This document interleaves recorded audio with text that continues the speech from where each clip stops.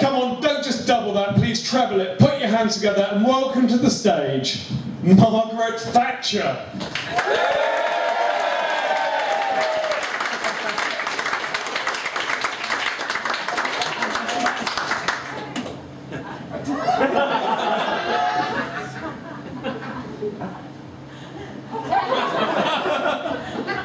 Good evening, ladies and gentlemen.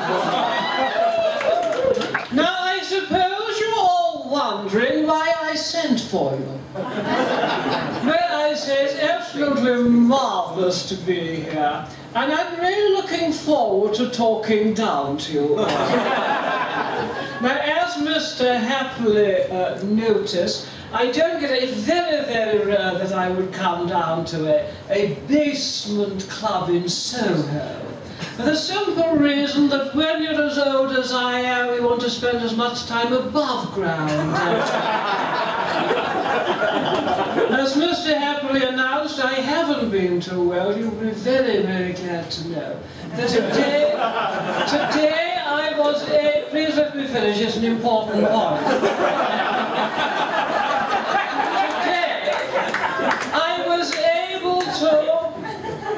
I was able to go to the funeral of a friend of mine. And you know, as I was at the cemetery looking round, I thought, hardly worth me going home. Now, last week, I have to be honest and say to Mr. Happliy that I was actually here last week. But for security reasons, I wanted to walk among you, completely ignored and generally unrecognised. So I went as Nick Clegg, which was a huge success. Ladies and gentlemen, you know, liberals on the whole are very, very nice people. Unfortunately, their parents never told them that life wasn't fair. This week, of course, Mr. Cameron has gone to China. Now, I always had a very, very good reception in China. I remember Dao Zedong saying to me, well, his English wasn't very good, but he was very, very complimentary about my style of leadership. He said, Maggie,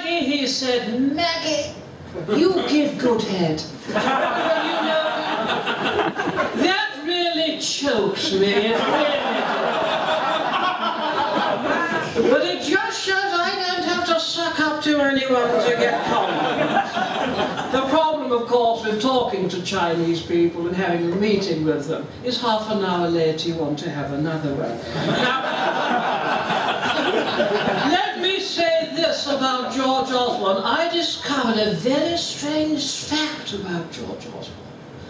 Do you know that every time George Osborne breathes, someone in the world dies? Did you know that?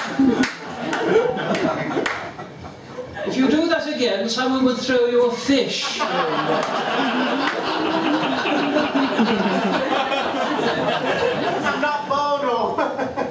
I'm sorry, I don't speak Eskimo. Could you repeat the question? Where are you from, young man? So I'm from Italy. Sorry? I'm a bloody foreigner. You're Italy? The Italians, of course, when the war was announced on Iraq, they surrendered just in case, which was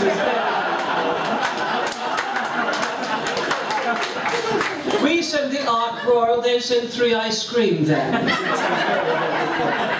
Now, the person, of course, in politics, you just sit back in your chair, young man, and I'll get Peter Mandelson to come and plug it in. Now,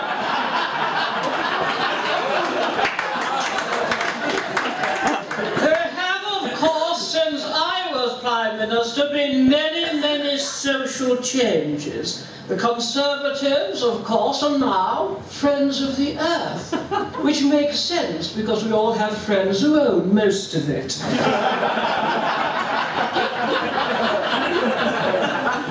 The cure for socialism is a legacy from a rich uncle, it really is. But let me tell you this, I live in Belgravia. I live in Belgravia now, and you may not realise this, but I come from a very, very poor family, from Grantham. and a farming community. I remember my mother could do wonders with a dead sheep. I normally made mine foreign secretary. But that's the problem with the country today. We need those values because we have an economic crisis because people do not understand the value of saving. Every Friday night, my father would give myself and my sister Muriel 2 sixpences. And he made us go down into the cellar and put those sixpences in a little tin box. I later discovered this was the gas meter, but then it mattered. The principle of saving was there. The 80s was a marvellous time. The 80s was a very, very good time, wasn't it? And I know we're in economic crisis, but follow the Thatcher way to get out of it by creating many, many small businesses. And in the 80s, I created a great many small businesses, mainly starting with large ones. But I did think that the television in those days was so much. Do you know, I used to love the Two Ronnies. Did you remember the Two Ronnies? I used to love the Two Ronnies. But you know, I often wondered, could one Ronnie do the job just as well? Wasn't there just that bit of overmanning there? But I do remember back in the 80s, there was a program on television with a lot of homosexual characters all living together. Well, I thought rainbow should be banned. You've been a splendid audience, and it's been absolutely marvellous for you to meet me here this evening. But I'd like to leave you with a message of peace. I believe in world peace. I believe in peace and prosperity among nations. And as I said to President Reagan, as I said to President Mitchell, and I said to all the world leaders, and of course the Italian Prime Minister, as I said to all of them, I believe in world peace. So let's all go out and get peace together. Thanks for your attention.